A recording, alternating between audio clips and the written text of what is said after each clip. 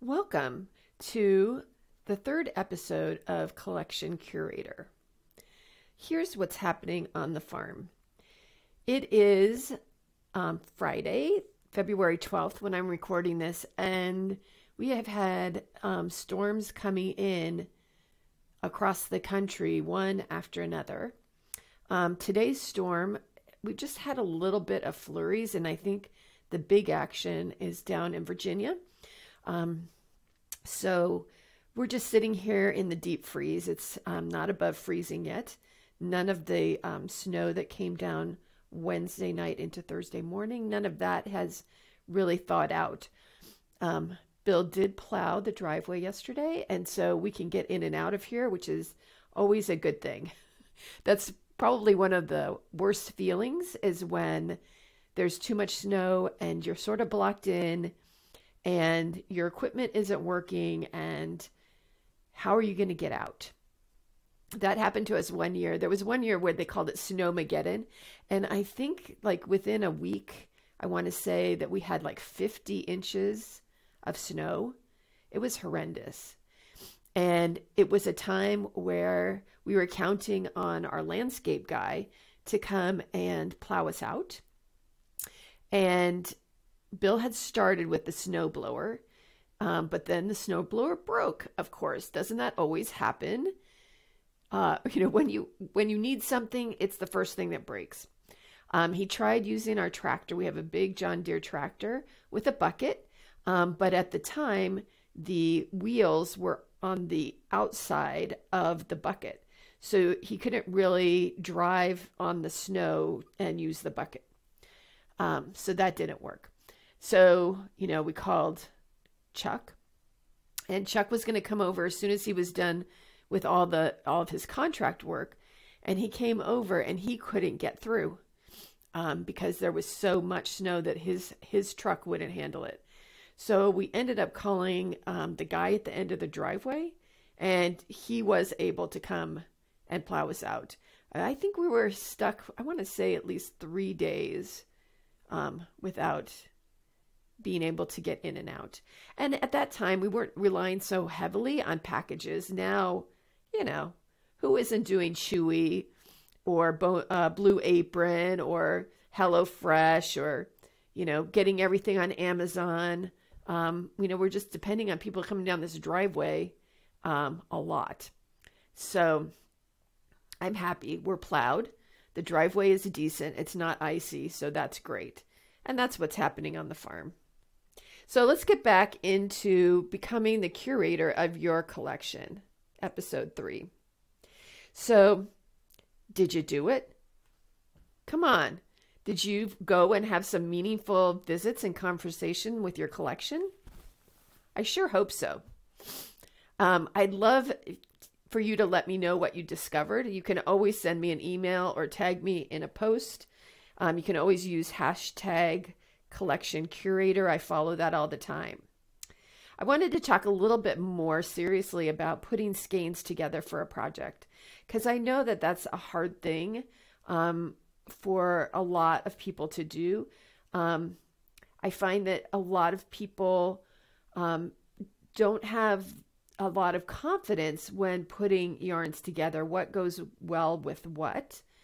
And so this is a perfect opportunity for you to kind of hone those skills and build in some confidence for, your color sense, because, each person's color sense is a little different. What I might put together and love, you might think, oh my gosh, why did she put those things together?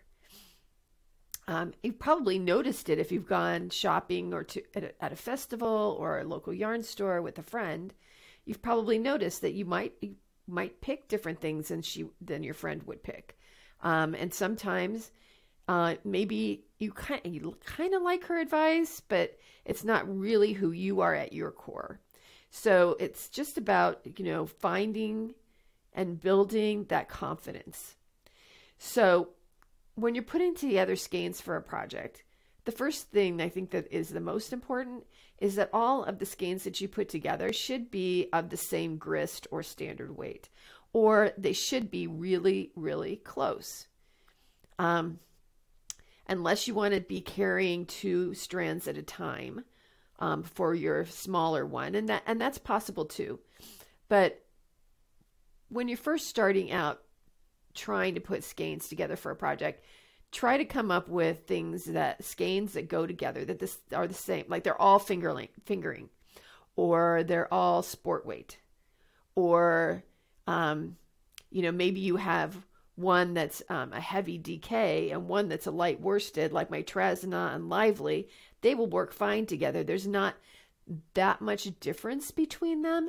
A few less yards per pound in that Lively that's like a light worsted, as opposed to the Trasna has a few more yards per pound for being a heavy DK. But they will work together. You don't have to change needles. You don't have to double things up. You're not going to have like a thin spot and like a thicker, more densely packed spot. So that's what I'm saying. Try to keep them all the same, especially when you're just beginning. And that will just make your job easier when it's time to pick a pattern, and when it's time to start to knit, or pick what needles that you want to use, because they'll all be relatively close. The way to do this is just, again, to make a great big old pile. Let's just say you're going to look for, to put projects for a shawl, and you want that shawl to be kind of lightweight, and maybe a little airy. And so it's going to be fingering weight. So pull out a big old pile of fingering weight yarns. And then what I would suggest is for you to start putting those skeins into color families, like put all the blues together, put all the purples, the greens and oranges. You get the picture. Put them in, you could even make it kind of like a color wheel on a bed or on the floor. Or you can, make it like a rainbow in a line. And if you have a lot of variegated yarns, kind of squint your eyes a little bit and pick out what is the most dominant color, and put those variegateds in with that dominant color. If you've got a variegated that's like a green, blue, and lilac, it's going to probably go into your blue area. Unless it's like, depending on the percentages, I guess. If it has a huge part of lilac and a little teeny part of green and a middle size of blue, maybe it goes in your purple pile. You see what I mean? You put it like what the dominant color of that variegated yarn is, and put it in that pile. Then you start putting them together. Typically, I would say if we're still talking about fingering weight yarns. And fingering weight yarns are typically have, let's say 300 to 400 yards per skein. And so if you choose 3 of those, that's a 1,200 yard shawl. That's going to be pretty nice. If you have 4 together, that's going to be a 1,600 yard shawl. And that might be huge. But like some of those, like the Find Your Fades and stuff, some of those are really long and really big, so you might need to have the 4. So we just start putting them together. My rule of thumb is like 1 variegated and 2 that are mostly solid. Or you can have 1 variegated, 1 mostly solid, and maybe 1 that's a spreckly one would be good too. Also, it's great if you want to put different textures together. So if you have a variegated that's a sparkly, and you put it together with a semi-solid or a spreckled that is more of a matte finish, and then maybe you have one of those that has like the little noils in them, that looks like kind of a tweedy look, that would be really pretty together. Or think about if you have those things with the nibs, the yarn with the nibs in it, and you have a shiny one like that has a lot of silk in it, would be really fun, because now you're working with those textures as well as the colors. And my other suggestion is the colors don't have to match exactly. They just have to look good next to each other. And like some colors are just really hard to match. And so, and if you put them together, they may look weird. And that's just about using your eye and saying, no, that doesn't look right. Specifically, I'm talking a lot about purple and red, because there's so many different nuances to purples and to reds. You can have them on the warm side, more of a red violet or more of a blue violet. And if they're, and putting those together may look really good, but if it's not quite the right ones, it's going to go, ooh, it's going to make your eyes go, ooh, no, that's not right. And you'll know it because you kind of will get a visceral reaction to it. You will get just that, oh, no, yeah, no, that's wrong. And so save that out for a different set. Same with the reds, because you can have reds that are on the orange side, or and that would be more of the warm, and you can have reds that are more on the blue side. And so a lot of times those don't match up so great either. So just you're just going to start playing with this. And remember, it's about having fun, finding joy, and playing with this. And you're going to audition them. You're going to put them into groups, and you can sit with them. You can put them together. Maybe spend half an hour, an hour, put several sets together, walk away, go do something else, and come back later and say, oh, do I like these still? And again, do that visceral reaction. Does it make you go, wow? Or does it make you go, ooh, no, that's not good? And if you get that, ooh, no, that's not good, mix them up again. But when you find the ones that go, oh yeah, I love that, put them in a bag together. And, write on the bag, curated collection for shawl. You don't have to know today what that shawl is going to be, but you know that you put that aside to make a shawl. And it's kind of like going shopping in your collection, it's like kind of like having your own private little yarn store, right? And hopefully these yarns that you still have left are the ones that do bring you joy. I hope that you have made some progress on getting the yarns that aren't you anymore out of your collection. Again, you can set those aside in a bag. I hate to call it a trash bag, a big plastic bag, or even in boxes, and, set it aside for donation, set it aside for a yarn swap. I think a lot of you know that knitting is like the last craft that I've picked up. And I do have a little bit of my own private stash as well. And I was doing this same, having the same adventure with my stash a couple of years ago. And I was surprised that I had a lot of yarn in there that is like I had just grown out of. Maybe it was stuff that I had bought at Joann's because it was a novelty yarn. It was pretty. And maybe I thought I would make something out of it, but now I'm like, oh no, I think I've outgrown that, or it's outgrown me, or my life has just gone in a different direction. And again, I don't want you to be looking at those yarns that are no longer you and saying, that is my pile of shame over there. No, you've grown out of it. You've grown away from it. Your paths have diverged. And there are plenty of people out there who would love to have those yarns. You're not making a judgment about those yarns. They just don't fit your crafting anymore. They just aren't your raw materials anymore. Once they were raw materials that you would have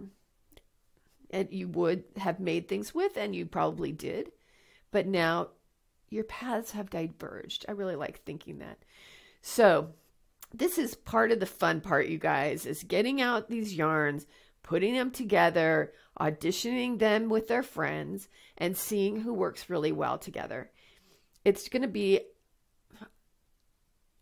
I dare say it, this process is going to help you fall in love with your yarn all over again. Number one, you're going to remember what you got, right? You remember what you have in those bins and under the beds and in the closets. And number two, now you're putting them together into project-sized allotments. And it's going to make you say, oh, wow, look at all this that I have. What can I do now? This is fantastic. All right. So the next steps for your collection are this. You visited your collection, you know what you have, and you also know what you need, right? This is a perfect time for you to make a wish list for your next festival, or going to a yarn store, or I'm still holding out for a festival because that's so much fun, because there's so many things to do, so many things to see, different smells, different vendors, funnel cakes, all that kind of stuff. You know what you have in your collection and what pieces are missing. So if you don't have, let's just, for an example, if you don't have any yellows, but you think that you might want one for a shawl pattern, or you have these two yarns and there's like a tiny bit of gold in one, and wouldn't that be a nice addition for that shawl package that you just put together? Then put that on your list. Put the color, put the weight, and when I mean weight, I'm talking about fingering, DK, worsted, those kind of weights. And if you know what you would like to look for, you can put in your texture. Like, I want a shiny one. I want a sparkly one. I want one with Tweety Noils in it. And then you have your list. And then you can be more purposeful when you go to a festival. And that is always fun, to be on a mission. Be on a mission to fill in your collection. Just like a curator at the art museum would be. They know, if they, in their impressionist room that they need to have another Monet, then they'll go and look for the Monet. That's what you're doing, making a wish list. So I kind of wanted to go into this part too a little bit today, even though this is going to be a larger topic that's coming up later in the season, and that's color confidence. It can really help you in this stage that we're at with your collection. And so I wanted to bring it up now. I suggest that to start getting more confidence in your color picking is for you to make Pinterest boards. To make color inspiration, a color inspiration board or more than one. It depends how crazy you get. And so make this board in Pinterest. And what I mean is that you're going to start collecting photos on that board, and photos that excite your eyes and excite your heart. I do not think you should put in yarn photos. I'm not talking about that, people. What I'm saying is put in landscapes, still lives, shells, leaves, rust. I love pictures of rust. Maybe you put in like an embroidered something or other, an embroidered jacket or something like that, that you just love the way the colors work on it. You're looking specifically at colors, and you're going to start adding these to your board. And then this is another thing that you can come and visit every once in a while. It's a way for you to understand what your personal sense of color is. Because the pictures that I pick, like I just told you, I've got a lot of pictures of rust in my color inspiration boards. You may think, that's crazy, Lisa. Why would you be picking pictures of rust? And you may have like beach pictures or sunrise pictures or something like that. We each have our own personal sense of color. And, you know, the things that we love to look at are going to help drive us into choosing yarns for patterns that will also really excite us. If you are someone who loves pictures of dawn at the beach, and so, you know, that's light pinks and like purples and maybe some sand colors, then if you go to a fiber festival, you have no business picking up a teal, orange, or brown rust colored set of yarn, right? So this will give you confidence. Oh, these are the colors that I know that I like that go together, because they go together in nature. They go together in this photograph.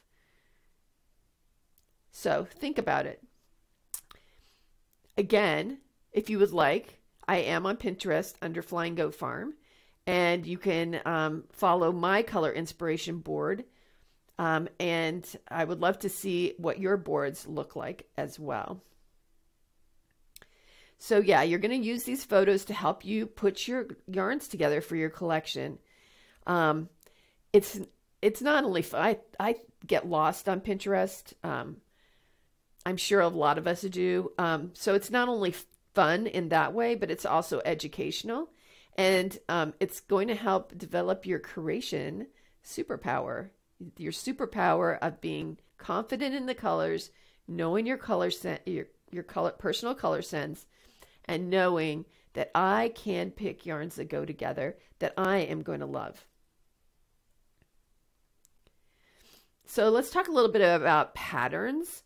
So you visited your yarn and or your roving collection. I know I've talked a lot about yarn. If you're a spinner, you're doing the same exact thing with your roving. Keep the ones that you really like. Throw out the ones that don't make you happy anymore. Put together ones that you think would go well, like to be 2 different plies. Get them organized. So you've organized your yarn or roving. You've deleted the items that bring you shame or don't bring you joy. And now it is time to deal with patterns. This is a scary topic.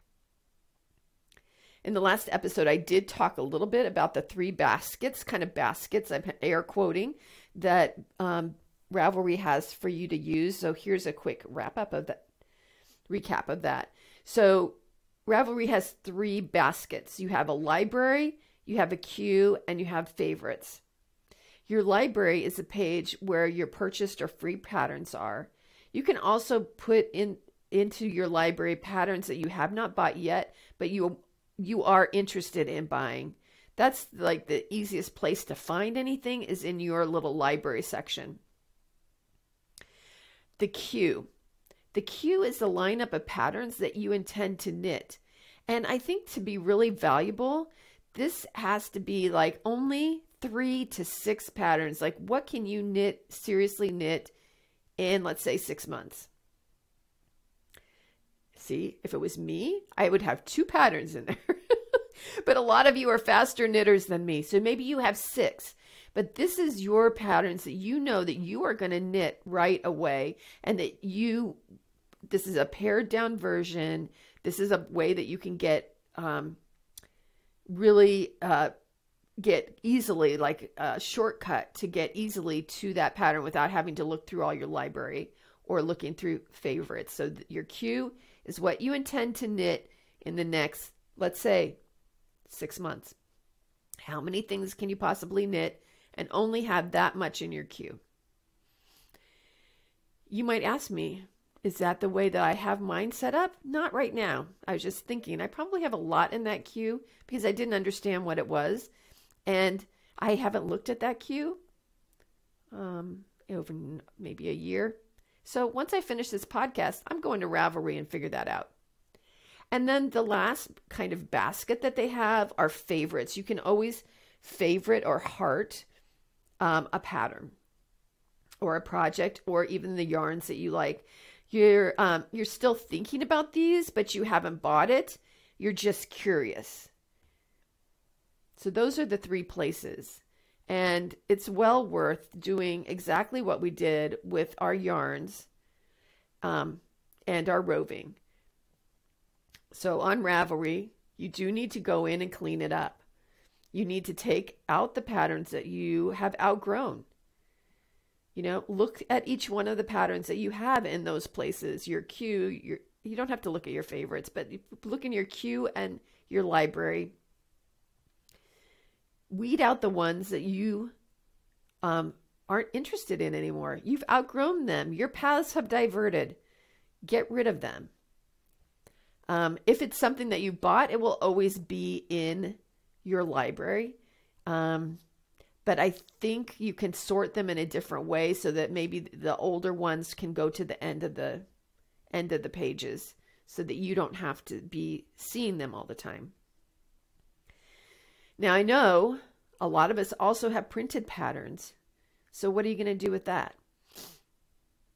So there are 2 ways that I think that you can organize them. The first way is to organize your patterns by the weight of the yarn. So is it a fingering pattern, a DK, a worsted, a sport? And the second way to organize them is by garment type, like hat. Here's all my hat patterns. Here's all my mitten patterns. Here's all my sweater patterns. And it doesn't matter what the weight is that you need. And I suggest that you put these in notebooks, again, so that they are easy to find. They're easy to organize. Personally, for me, and I think this is, either way is a good way. I think it's just all a matter of how your mind works, and especially, imagine yourself at a fiber festival. What would be the easiest way for you to use those patterns to buy the yarn that you need for a project? For me, I think, I'm going to look at the yarn. So I'm looking at this yarn and I really, really love it. And, what can I make with this? And it's a fingering weight. So if I have put all my patterns into those weights, those standard weights, then I can just look through my fingering section and I can decide, there's that shawl. I just need 2 of these. There are 2 on the shelf here. I'm going to take that. So that's the way that I think makes sense for me. And yes, does that mean that you have to carry a notebook around? Yeah, kind of. Or if you don't want to do that, if you don't want to carry a notebook around, you probably then should stick with Ravelry, because you can then search your patterns by the weight, etc. So think about that. I have a customer who she lives in another state, but she comes and visits family here, and when she's here, they come and shop. And she always has her notebook with her, and that's where I got this idea. Like, this was really smart. She always has what she needs. And on the other hand, there are lots of people who are really, really good at Ravelry on their phone, and they can look up their patterns, look up things that are in their library, and make a decision about how much yarn to buy. And then what about magazines or books? What do you do with those patterns? So I think you can integrate those into the previous 2 systems. You can add those patterns that are from a magazine or a book into Ravelry. A lot of those patterns are listed on Ravelry, and they'll say that they belong to a book. So you could go in and put them in into your library or into your queue. Or if you are going to be the notebook person, then you can take a copy and make sure that what the copy, I would say, has to have the picture, and it has to have the tech info, like how much yardage do you need? What is the weight? Put that in your notebook. So, because you don't want to be you cannot carry around the magazines and the books. That doesn't make any sense, right? It's bad enough if you want to carry around a notebook. But this is the way that I think makes sense in organization for your books and your magazines. So now what? Here's kind of like your homework, you guys. I hope that you're going to follow along on this adventure. And if so, here are a few things that you can be working on until the next podcast installment. 1, start your Pinterest board for color confidence and inspiration. It can be called color inspiration or just color. Maybe you do one that's like warm colors and cool color inspiration, warm color inspiration, that kind of thing. I hope that you'll go through your yarns and group those yarns together, because I think that is going to be the most fun, like going shopping in your collection. And while your collection is still fresh in your mind, go ahead and make a wish list of things that you want to look for that will fill out your collection and make it more valuable. Organize your patterns in some way that will work for you, whether that's on Ravelry, whether that's on in a notebook, or even some other way. I mean, I guess you could make an Excel spreadsheet if you're that kind, if that's your preferred method. That can be done because you can put a picture in a spreadsheet. You can put the technical information there too. And while you're doing this stuff, send me a photo, send it to my email, or put it in social media and then use Collection Curator, hashtag Collection Curator, and tag me, Flying Goat Farm, so that I can see your progress. I love seeing what people are doing. And I hope that you are beginning to fall in love with your yarn collection once again. And until we meet again in person, virtually, or here on the podcast, happy making.